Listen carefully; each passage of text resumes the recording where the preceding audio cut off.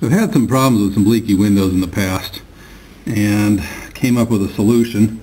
I've been having leaks of these joints for a long time and couldn't get them stopped and tried everything I could. So I came up with a solution. I'll show you that in a minute. And what I ended up doing was finding the places where the window was leaking, drilling a hole down in here and putting in the super-caulker and pumping in caulking under high pressure.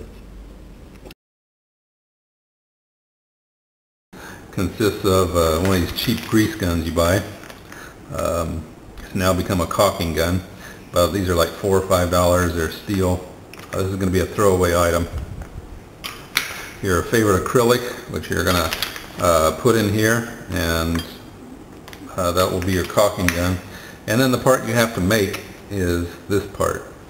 And it's obviously a flexible grease tube, right?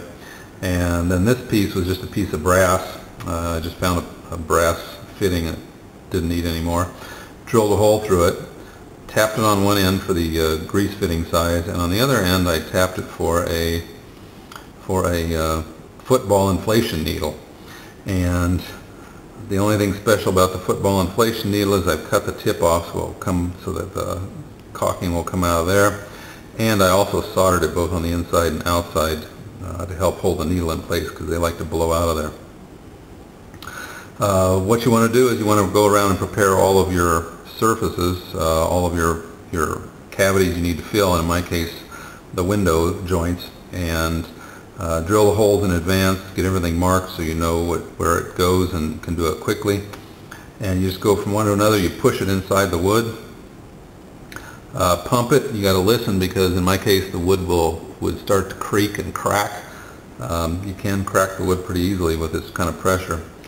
You watch for the ribbons of caulking to start coming out of the cracks, and when you think it's got the void filled and the cracks are filled, you pull it out and go on to the next one. So it helps to have a tight fit. There's no way to put like a piece of tape on here to help you.